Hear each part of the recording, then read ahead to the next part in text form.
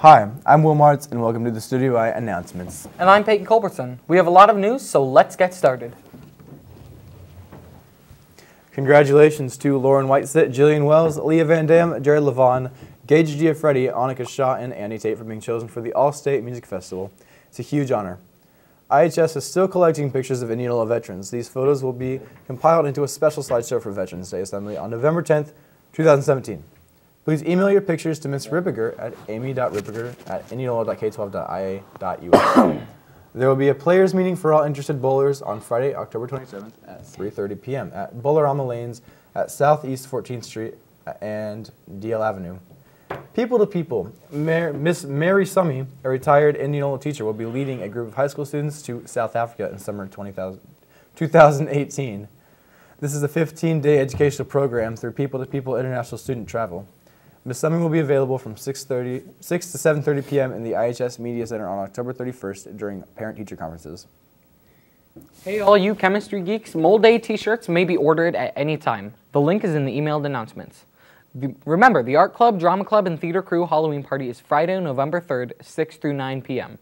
And reminder, this is a no-school day. $5 gets you in and includes pizza for supper. Costumes are encouraged. Mally Jordan has been selected as a member of the Iowa All-State Cheerleading Squad. The Iowa All-State Cheerleading Squad will be performing at halftime of 4 games for the boys' state basketball tournament in March. Congratulations, Mally.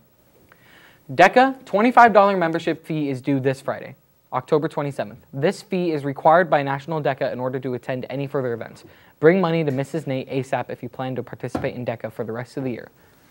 Please stop in the activities office and sign up if you are planning to participate in boys swimming this winter. Practice will begin on November 6th. The Indianola Trap Team will have an informational meeting on Thursday, November 9th at 7 p.m. in the high school auditorium.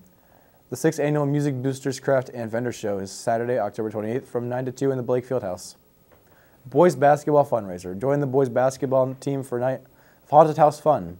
Friday, October 27th and Saturday, October 28th from 8 to 11 p.m. at 114 East Elm Street in Milo.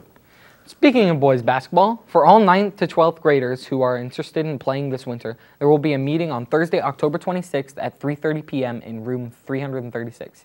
Please contact Coach Watson if you have any questions or conflict. NHS. Park behind the middle school November 7th so our veterans can park near the Veterans Assembly and you could earn 25 community service points. Our UNICEF Club is raising money for UNICEF through their Trick or Treat campaign. There will be donation boxes in the social studies room, main office, and some officers will also carry them. UNICEF is an organization created by the United Nations to feed, clothe, and provide health care to children in the neediest places in the world. No donation is too small, and it's a wonderful thing to help others in a desperate need around the world. Thank you for your support.